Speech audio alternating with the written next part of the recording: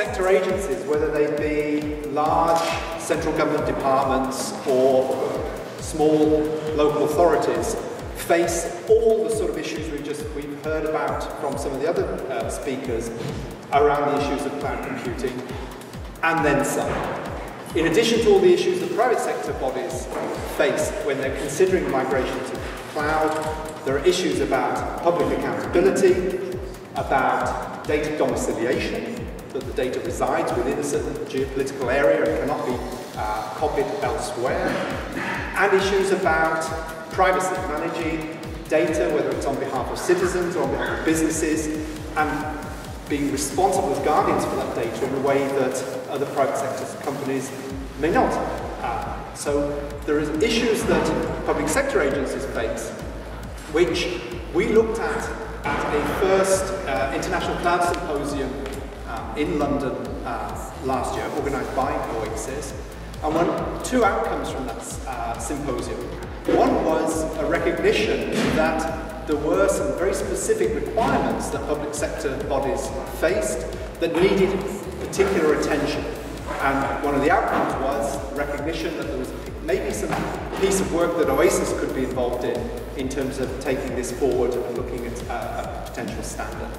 So what has happened is, and part of the standard process, and maybe say a couple of words about that, when we've heard about TCs that are working, but to get a TC going, it requires a number of sponsors. It requires some members who are prepared to put the money where their mouth is and say, we think this is an important piece of work, and we're prepared to kickstart this project. So in this case, it was the Ministry of Finance of the Government of Belgium, who's a sponsor level member of OASIS, who stepped up to the plate and said, we think this is an important piece of work, and we encourage other organisations to join us in starting a new TC, which is being nicknamed inevitably PACER, which stands for Public Administration Cloud Requirements, very simply. And the idea was to look at putting together a framework of requirements for public sector agencies that would assist the public sector in procuring, managing, certifying, accrediting and auditing cloud services as they became required by the public sector. So that work is sort of in gestation. We're trying to get that TC going. In the last few weeks, what's been interesting is that facilitated by OASIS staff, we've been in discussions with another organisation, the Open Data Centre Alliance, who have been working tangentially related areas, particularly around regulatory compliance for cloud service providers to the public sector.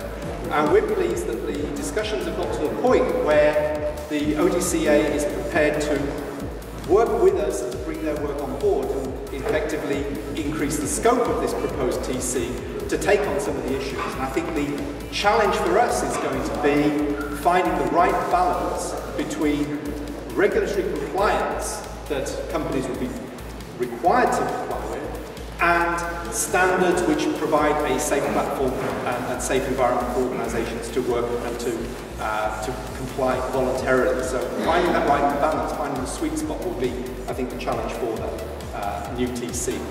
Now, I said there were two outcomes of that International Cloud Symposium from last year. One was that set of requirements, and the second was that we wanted to make it an annual event. So we have a follow-up symposium this October, 10th to 12th of October in Washington, DC. We did in Europe last year, we did in the US this year, and we hope that at that event we will also have the kick-off meeting for this new TC. So we encourage people not only to come to the symposium, but also to join up for that new TC and to watch out for the work as it comes forward.